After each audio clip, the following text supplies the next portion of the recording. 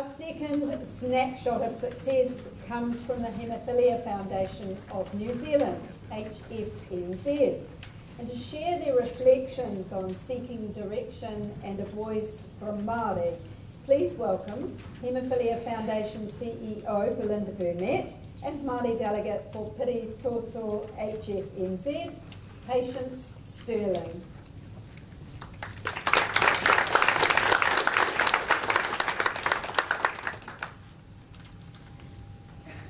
Thanks very much. That was a tough act to follow, so I'll do my best.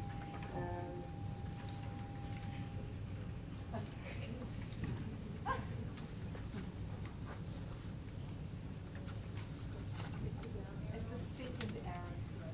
That's a trick. Okay. Thanks very much for having me. My name is Belinda Burnett. I'm the Chief Executive for Haemophilia New Zealand. I've been in the role for 10 years. Prior to starting in the role, I was a volunteer for the Haemophilia Foundation, and I've been involved in the strategic planning for some time in getting the journey that we've just undertaken. And I will tell you about our very first strategic plan that we had in 2000. The board had a series of people coming from around the country that was a fair representation of our membership at that time, and it became really, really obvious that we weren't engaging very well with our Māori members. So the board undertook to engage with Māori, and that's all very well and very honourable making that decision, but how do you actually proceed and do that? So for the next 9 years, absolutely nothing happened. There was lots of shoulder tapping and lots of people being approached within the community saying, well, you know, can you do this, can you do that? But the task was so onerous for one person to try and engage all of our Māori membership. No one wanted to undertake it. And coupled with that, no one was prepared from within the Māori community to step on the toes of other iwi, because we're talking about a national organisation. We needed someone who was going to encompass the whole country. So we started off with this real passionate aim to connect and build up our Māori membership, but we got absolutely nowhere very fast because there was no one to actually take ownership. So in 2009, I decided that I would follow in the footsteps of another organisation that I had some connection with, who said they just did it. They just did it. They just started. So I thought, okay, well, how hard can that be? We'll just start. So what we did was we employed a external data. We needed him to, or him or her, it turned out to be a him, to be Māori, work within the health industry, have experience in setting up a group, and knowledge of writing in terms of reference. And then from our database, we had 48 people who identified as Māori. We invited all 48 and 18 attended, and that was the first hui held in 2009. So the outcomes of that hui were pretty impressive. The discussions around the day were, what are your experiences? How can Haemophilia New Zealand best support our Māori community? And how or should Māori be more involved within Haemophilia New Zealand? So the recommendations that came from the hui were there did need to be a creation of a Māori dedicated position on the National Council, because prior to that there wasn't one. They did need to meet in another 3 or 4 months' time to make sure that things were ticking along. And also there was a consideration discussed at that time of having a dedicated Māori field worker, where Haemophilia New Zealand employs outreach staff throughout the country to look after our members within various regions. So the idea was mooted at that time to have someone employed specifically for our Māori community. The second hui that was held in August 2009, and that was attended by 22 members within our Māori community, so we'd already picked up another 4 people. That hui was interesting because we learnt a lot of the mistakes that we'd made at our first hui, and we were so eager to not offend and to be absolutely, you know, for Māori, by Māori, no Pākehā faces at all at the meeting, that we'd inadvertently insulted our group because I didn't go to the meeting because clearly I'm not Māori. What I should have done was communicated and said, do you want me there? And because yes, they did, but I was obviously trying to be politically correct by not saying, well, here I am. And so that was a lesson learned, that, you know, communicate, and keep talking to each other so that you know what you should and shouldn't be doing. What's happened since? 2010 at the AGM, the Constitution was formally amended to establish, at that time, the Māori group was called the Ropu, and a Māori representative was on the National Council. It was also ratified at that AGM that each of our regions would have a Māori representative, which would form towards the Ropu committee.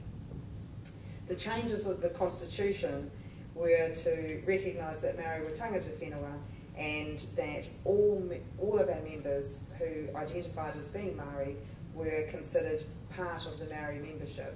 So there were really, really very easy little changes made in the Constitution, but it made a really huge difference to the community and how they viewed themselves. So what have we done? We've changed our practice within HFNZ, and we have just completely encompassed everything about Māori culture. We have a pulvery at our residential educational workshops if that's appropriate. We have mihi whenever that is appropriate. Whakato, where we're having overseas guests. We always start every meeting with a karakia and a waiata. We've just built that into our residential educational workshops from all ages and stages, and that met with some resistance at the beginning from some of our Pākehā members, but we just ploughed on, we just carried on doing it, and now it is absolutely accepted, and the noises that we got 5 years ago are now completely silent, and it is just an accepted part of our organisation. The Piri Toto today, completely self-governing. They changed their name in 2012 to Piri Toto, which means the blood that binds, and I will let Patience explain that in great more detail. I don't want to murder the Māori language any further than I already have. Piri Toto hold 3 national meetings a year, including their AGM, and they have a biannual whananoho. And the most exciting development for us as an organisation is that we went from those 48 members to we now have 124 members who identify as Māori throughout New Zealand, and that is 10% of our membership. So they are hugely overrepresented by haemophilia within the Māori community in New Zealand, and that is why it was such an important part of getting this group to really be a part of the organisation. So what I'm going to do now is I'm going to hand over to Patience and let her finish the presentation.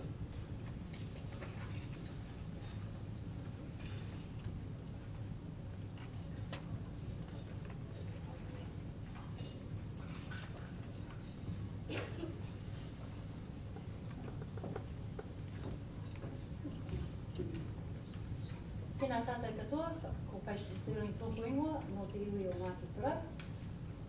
Hi there, my name is Patience Stirling. So just to carry on from Belinda, HFNZ have allowed space for Piri Toto to create what works well for them. So humbly speaking, it's about being Māori. Because for Māori, blood is spiritual.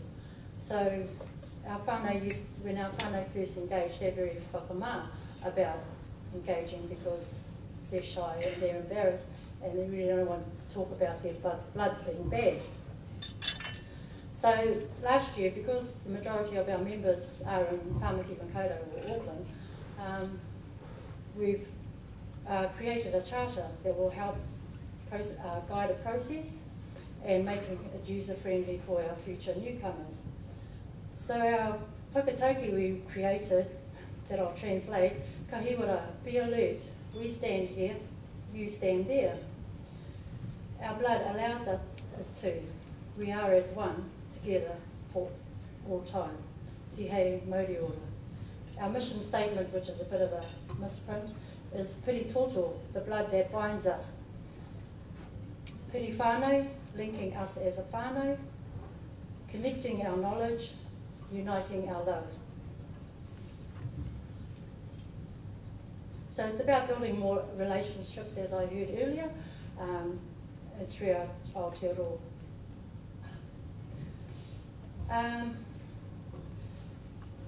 So keeping it simple, Piri Toto allows new members to identify who they are.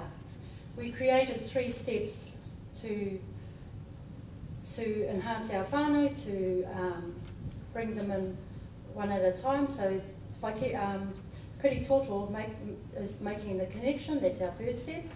Piri Tata is supporting the whānau, and Piri Tonu is continuing the journey.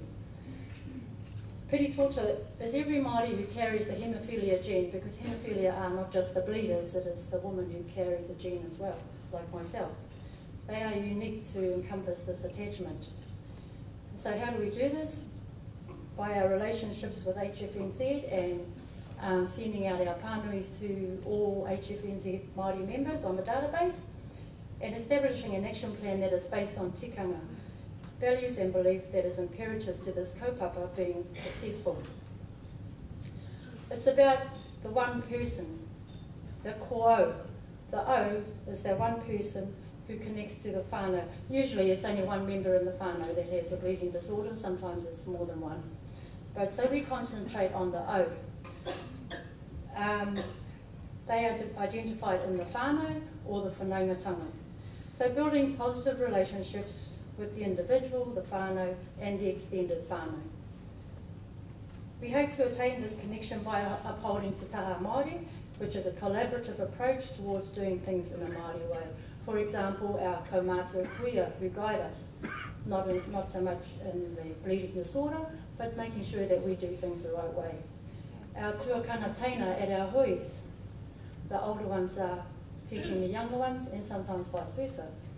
Kanohi ki te kanohi hui, face-to-face meetings, and our favourite, which is our marae noho, where we have a good whanaungatanga. Sorry, I just have to skip one bit of a misprint here. Then our second step is Piri Tata.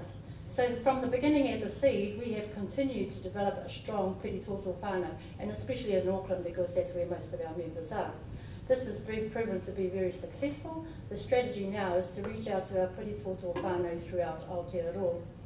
We believe it is important for each individual to share their whakapapa, their haemophilia whakapapa, because haemophilia is hereditary, express their personal journeys, their struggles, and what works well when coping with haemophilia. So by way of kōrero, we continue the connectedness of Piri Toto for wellness and well-being. I'll just go back now. And then our third step was Piri Tonu. So Piri Tonu is the continuing on. We will continue to commit ourselves to Piri Toto by maintaining effective leadership that will teach others to learn and continue with open communication. Piri Toto's strategy is to organise annual marae noho, promote regional activities to provide opportunities to meet and mihi new whānau. Also during HFNZ, educational programs for our tamariki, educational programs for our teens, for our mums, our sisters. This gives us also an opportunity to connect with those relationships. However, to continue moving forward, we must acknowledge the past. He tohu whakamau mahara in remembrance. We will remember those who suffered and passed on, but worked extremely hard for the betterment of this organisation. Moi mai rā koutou. Piri Toto also gives recognition to all the stakeholders of this cause, because without them, we would be nothing.